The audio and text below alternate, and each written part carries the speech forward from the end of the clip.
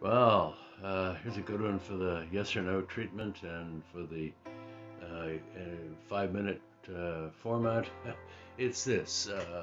It's one of the impassioned views on both sides. Was Oliver Cromwell good for England?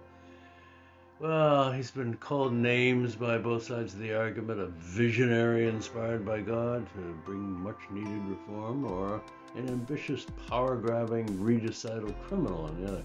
In any case, his Commonwealth lasted 11 years from 1649 to 1660, but at the end of that time, his body was exhumed from Westminster Abbey, taken at Tyburn, executed, his head put on display. By the way, the head was eventually returned to his former college at Cambridge, oddly. But in any case, he had descended into public ignominy. So what are the arguments pro and con? First of all, let's look at those who say yes, he was good for England.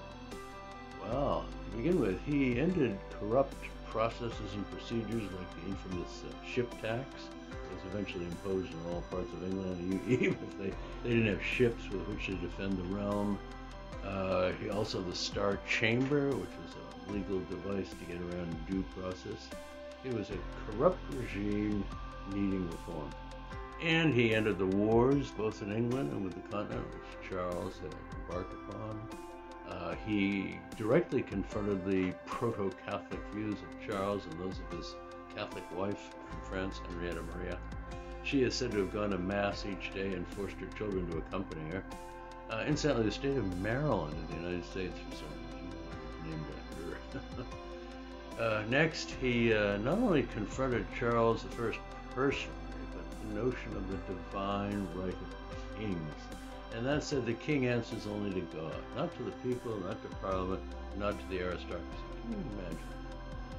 It's not too much of a surprise to learn that there was a great deal of opposition to that. And finally, he permanently ended the supreme power of the monarch and paved the way for the supremacy of Parliament. Calvin Coolidge, the American president during the 1920s, famously viewed Cromwell as a statesman who, quote, dared to oppose the tyranny of kings. So he was a man against excessive regal power and corruption, always a popular idea those days. He opposed Catholicism. He enjoyed much public support. Well, what about those now who would say no, he was not good for England? Well, most notably, Cromwell was exceptionally brutal. He was virtually unstoppable in the field of battle, but he was sadistic in his practice of just decimating the vanquished. He entered the town of Drogheda in County Louth in Ireland and massacred almost everybody there, and then he did the same thing in Wexford. He famously said, quote, I am persuaded that this is a righteous judgment of God upon these barbarous wretches. Good heavens. Needless to say, the Irish and those of Irish sympathies have never forgotten this one and will condemn him forever. And although he presented himself as a man of the people, he eventually became, in effect, a king. And he tried to pass on his position to his son, thus restoring hereditary monarchy for himself. As Lord Protector, he was even addressed as Highness by his underlings. He was also intent upon defeating religious freedom and forcing his Puritan law on everybody. His speeches were loaded with biblical references and his zeal for godly reform, and that in turn led to thuggish attacks on church art.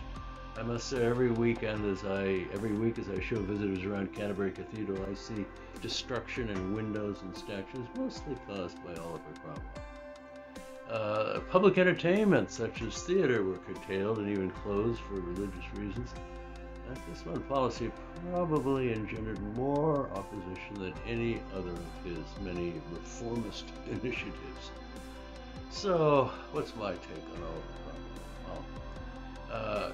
While challenging royal excess was constructive and long overdue, his accomplishments were, I'm afraid, more than canceled out by his hypocrisy and his genocidal violence. In my view, that was just unacceptable behavior. So he was a bad man, and that's not a difficult conclusion to come to. So there you have it. That's my view. If you liked it, the usual thing, give me a like, subscribe, comment, notify. all of that, and I'll see you at the next one. Thanks a lot. Bye-bye.